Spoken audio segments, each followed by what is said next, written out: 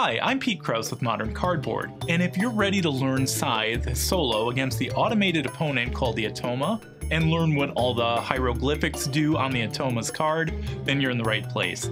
So I'm ready to get started, and I hope you are too.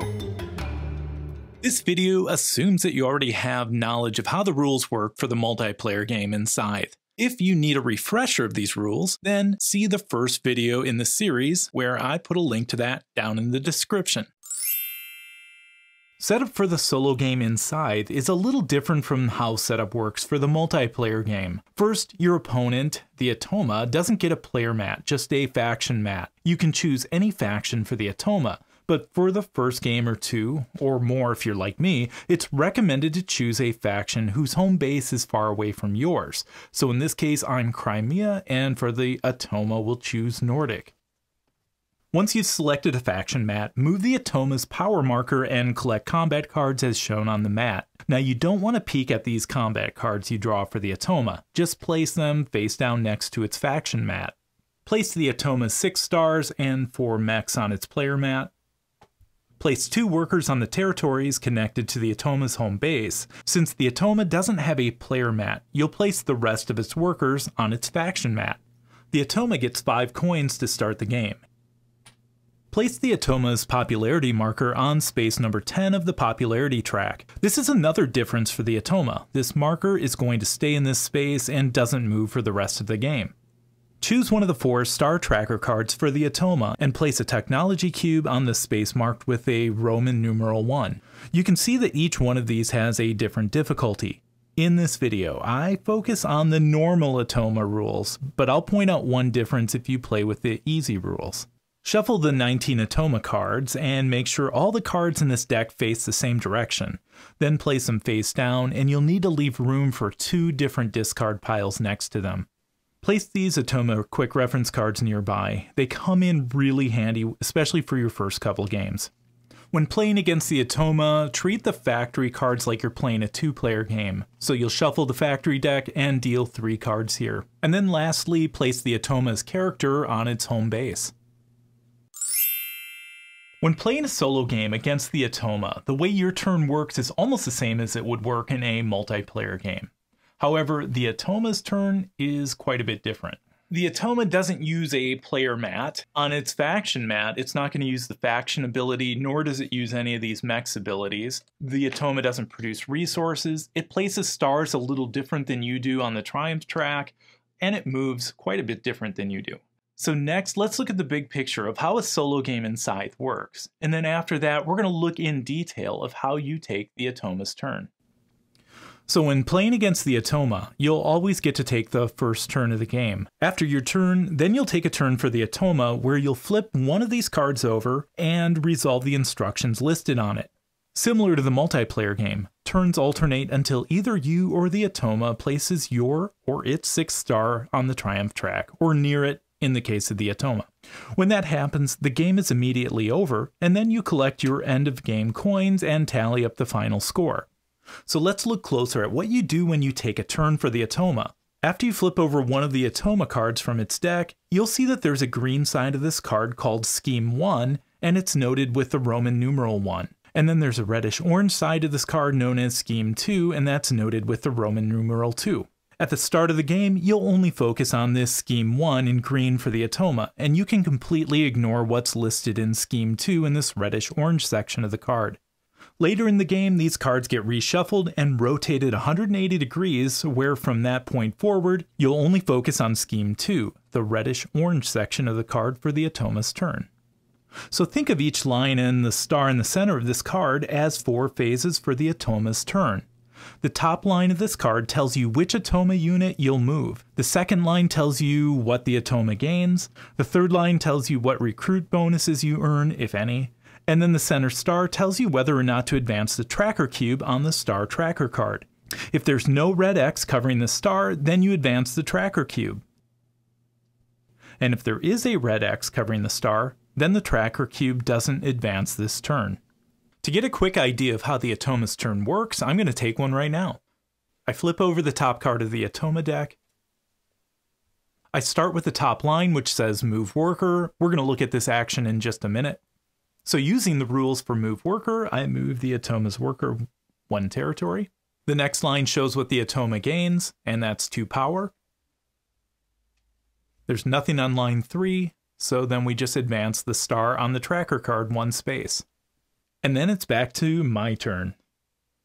As turns progress for the Automa, sometimes the tracker cube moves and sometimes it doesn't, as we've seen with the star in the center of the Automa card. So when the tracker cube needs to move and it's at the end of the row, you move it down to the far left space on the row below. When the cube reaches this space with the Roman numeral 2, you'll place one of the Automa stars next to the Triumph track, and that's the point where you'll shuffle the discard pile back into the Automa deck and then rotate it 180 degrees. From this point of the game until the end, you'll now use Scheme 2, this reddish-brown section of the Automa card, and ignore the Scheme 1 green section.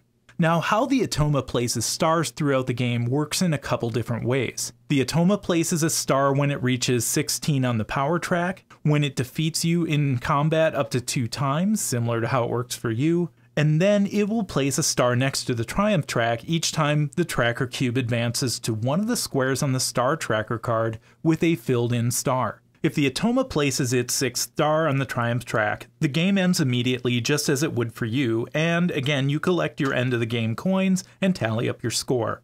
The biggest difference with end of game scoring is that the Automa only scores for its stars and territories it controls. It doesn't score for resources since it doesn't produce or control any. For you, the only difference in scoring at the end of the game is that you can only score for a maximum of 6 resources per territory. So hopefully that gives you a pretty good overview of how the solo game works in Scythe. Next, we're going to dive in deeper to what all these hieroglyphics mean on the Automa's card, so that way you can take the Automa's turn after your turn. So when you take the Automa's turn, you'll start with line 1 as we've seen before. This line provides 1, 2, or 3 options for moving Automa units, with options being divided by a slash. Now, even though there may be more than one option on this line, you're only going to move 1 Automa unit per turn. You start with the leftmost option, and if that's a valid move for one of the Automa units, you move that unit, ignore the rest of the options on that line, and move down to line 2. If the leftmost option is not a valid move for the Automa, then move the next option to the right and see if that's a valid move. If you get through all of the options on this line and none of these are a valid move, then the Automa doesn't make a move for the turn and you move down to the next line on the card. So like I said earlier, the Automa's units move differently than how you move your units. In general, the Automa takes a unit closest to its home base or on its home base and moves this to the neighborhood of another one of its units, many times expanding closer to the factory in the center of the board. The neighborhood of a unit simply means either the territory the unit occupies or the territory that that unit could move to 1 space away. For instance, the neighborhood of this Automa worker is this territory, this space, and this space, because it could move to both of these in 1 move. Now this is early in the game for the Automa, and the Automa hasn't yet unlocked the ability to cross rivers or enter lakes. When the tracker cube is on any one of these spaces with this little water symbol with a red slash through it, that means the Automa can't yet cross rivers or enter lakes. Once that symbol doesn't exist on the space the cube occupies, then it's fair game to cross rivers, and then the Automa can enter or even occupy lake territories with any of its units. For an example of a neighborhood after the Automa has unlocked the ability to cross rivers and enter lakes, for this worker here, its neighborhood would be the space it occupies, and then every adjacent territory to that worker. Now that we know this, let's see how to move Automa's units. Now, remembering how the Automa's units all move and all the details of the turn is pretty challenging. At least it was for me in my first few games. So I really recommend using all of these quick reference cards. They have this gray back on them. Let's just say mine are well worn. So we'll start with the symbols on this first line that tell you that you have to move the Automa's character. The first symbol we see here on the left means the Automa will either try to pick up a factory card if it doesn't already have one, or pick up an encounter token. So if we look at the encounter factory quick reference card, it says select the Automa character, and the Automa character's on the home base. Then we have to find valid hexes. and it says in neighborhood of any Automa unit. There's 2 workers, and the neighborhood for those, because the Automa hasn't yet unlocked the ability to cross rivers or enter lakes, is just going to be on this peninsula. For this worker, it's this territory, this one, and this one. For this worker, it's the same thing, this territory, this one, and this one. So for valid hexes, it would be a neighborhood that contains the factory, which is not here, but we do have one, a hex with an encounter token. Next, it says pick up the character, choose the destination hex.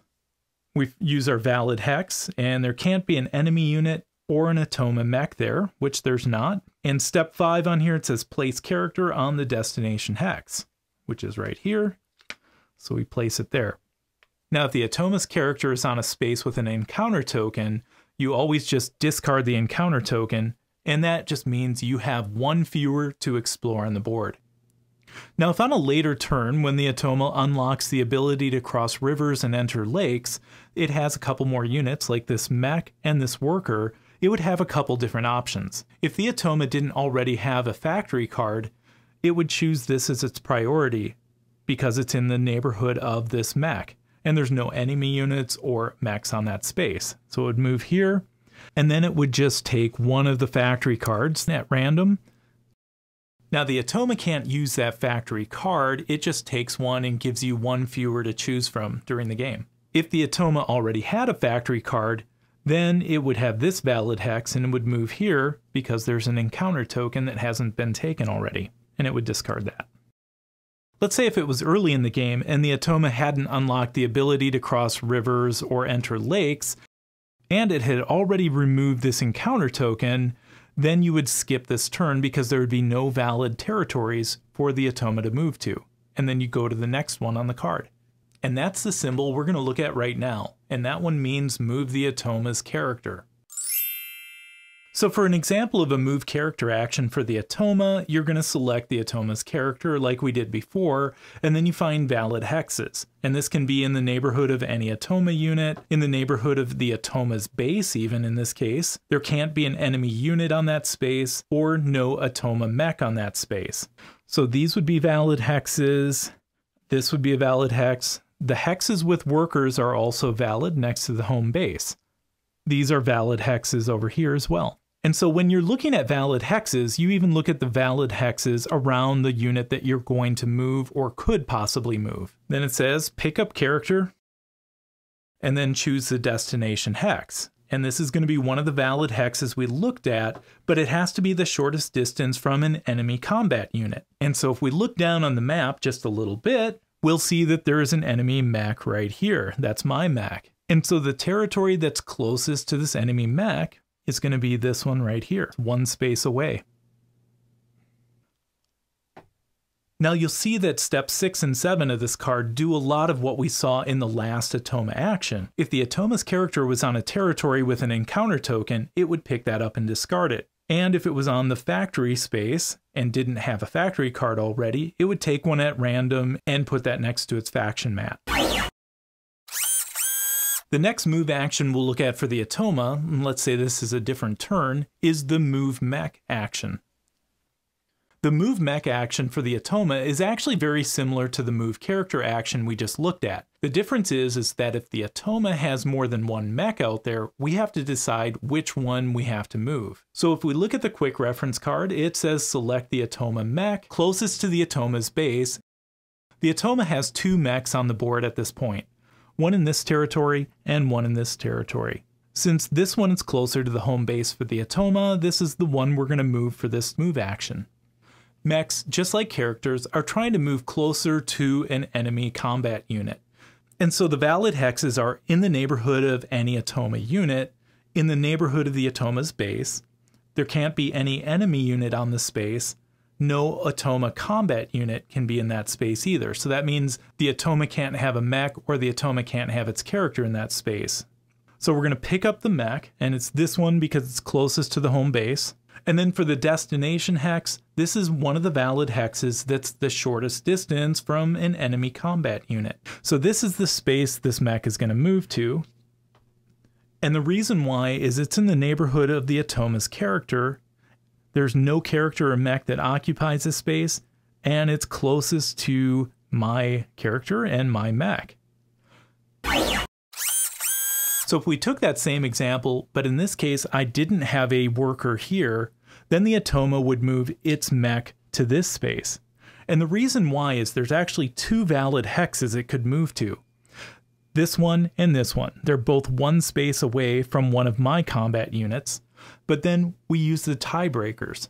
The first tiebreaker is the hex that's closest to the factory, and this one wins out. Now, if there was a second tiebreaker needed, then you'd go reading order, and that's left to right, top to bottom. So the next move option for the Automa is the move worker option.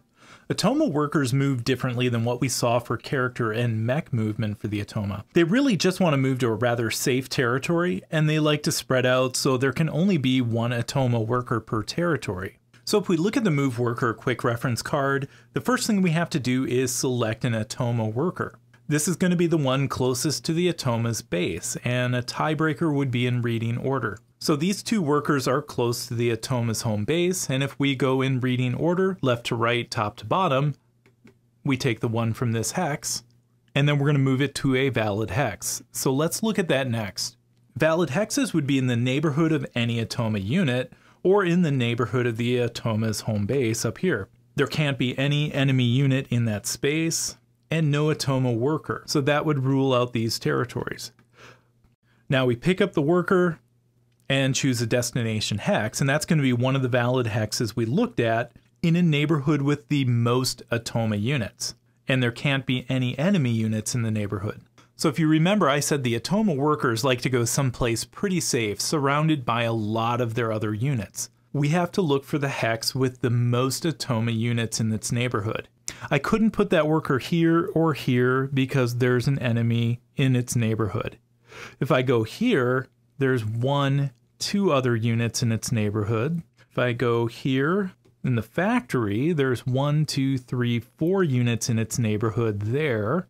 I can't go in a spot with another worker. If I look at this lake here, this looks promising. There's 5 units in the neighborhood of this lake. And so that's the spot with the most Automa units in its neighborhood. And that's where that worker goes. And there can't be any other worker on that territory, which there wasn't, and no enemy units in that neighborhood. If there was a tie for the hex that that worker moved to, then you'd put that worker in the hex closest to the factory, or the second tiebreaker is choose reading order. That takes care of the basic move actions for the Automa. So now let's move on to the attacking moves. So the first one we're going to look at is an attack move against one of my workers. So this means a combat unit is going to try to move into a spot with one of my workers and run them off, chase them back to the home base. So the first thing we do is select the Automa combat unit. And this is going to be the combat unit like we've seen before, either closest to the Automa's home base or on the Automa's home base. So the one closest to the home base is here. That'll be the one we move. Next, we look for valid hexes, and this is in the neighborhood of any Automa unit or in the neighborhood of the Automa base. And now to narrow it down significantly, it has to contain one of the enemy workers or one of my workers, and there can't be any enemy combat unit in that space. The only workers of mine that are in the neighborhood of an Automa unit are these workers here. So these are the only 2 valid hexes. And the hex that it goes in is the hex that has the most resources out of those 2 that are available. So these are my 2 valid hexes, and this is the one that has 1 resource, so that's going to be the one my mech goes to. Now, once the Automa combat unit is in a place with my worker is going to retreat back to my home base, and then the Automa unit returns any resources on that hex back to the supply. And as a reminder, the Automa's popularity always remains at 10. Even though my worker retreated to its home base, the Automa doesn't lose any popularity. The next attack move we look at is an attack move against one of my combat units. And by the way, if you see this little symbol with the circle and the red X over it, this symbol only applies if you're playing the easy level. If you are playing easy and you encounter this symbol, then you would skip the whole turn for the Automa and just go back to taking another turn. If you're playing any of the other levels, like we're playing normal, then ignore this symbol. The way you read the option for the attack move versus a combat unit is you look at the number, and if the Automa's power is at that number or greater, in this case a 6 or greater, then the Automa would try to move and attack one of my combat units. If the Automa's power is less than 6, then you skip this option and move to the next one, and in this case that's an attack move versus one of my workers. Alright, but in this case, let's say the Automa's power is at 7. So that means it's going to go ahead and try to move one of its combat units to attack one of my combat units. So the first thing we do is select an Automa combat unit closest to the Automa's base or on the Automa's home base. And in this case, this mech is the closest unit. Next, we look for valid hexes. Now the valid hexes could be in the neighborhood of any Automa unit or in the neighborhood of Automa's home base. But we're going to narrow this down significantly because the territory has to contain an enemy combat unit. And so there's only one neighborhood that does, and it's this one right here. It's in the neighborhood of this character and the Automa's mech. So we pick up this mech and we're going to put it here.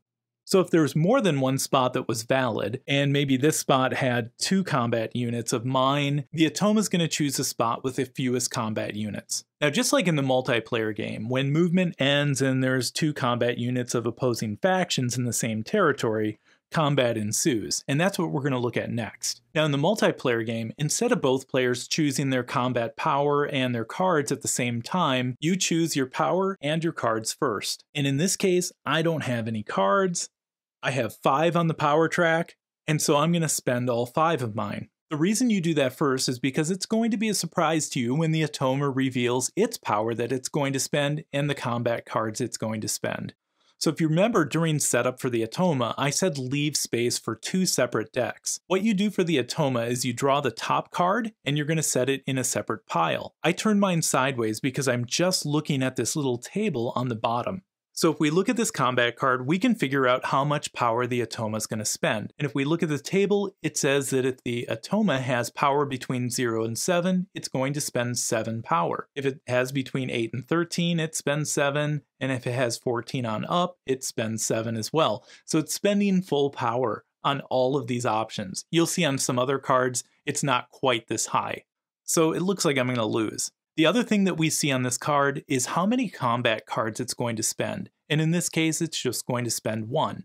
So we move the Automa's combat dial up to 7 and add its combat card, and now we finally reveal it as we didn't know what this was before. So we see in this case I lose it with 5 power and the Automa spent 7 plus 2 equals 9. So the Automa wins this combat. So you adjust the power markers accordingly after the combat. Then you discard any combat cards, and in this case it was just the Automa's combat card. Then since I lost, I retreat my unit back to my home base. And just like in the multiplayer game, the loser collects a combat card. Even if the Automa lost, the Automa would collect a combat card too. So I get one. And then if there were any resources in this territory, those resources would go back to the supply. So that's what happens if the Automa wins the combat. Now let's look what would happen if I would win the combat. In this case, let's say I won. I spent 5 power and played a combat card with a value of 5 for 10. And this was against the Automa's 7 plus 2 equals 9. So in this case, I would have won. And when the Automa loses, rather than putting the Automa's combat unit back on its home base, it actually goes to its faction mat. And then don't forget the Automa gets to collect a combat card when it loses. Again, we would both adjust our power markers depending on how much power we spent. Now let's see what happens if I invade a territory one of the Automa's units occupies and I win or drive off workers. So in the case I moved here and drove off this worker, I would lose 1 popularity, but then I would also gain resources. To see what resources I gain, I'm going to look at the top card on the Automa discard pile. And so the card I'm looking at is the card on the main discard pile, not the combat discard pile. And if we look at this box here, it shows us how many resources we gain for this victory. Either I drove off a worker or I defeated an Automa combat unit, and these are the resources I gain. So in this case, it shows me I gain 2.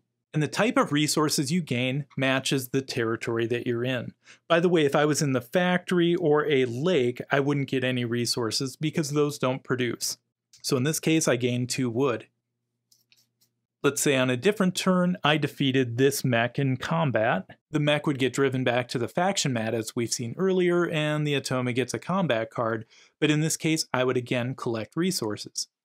In this case I would just collect one, and in that case it would be an oil because I'm on a tundra territory.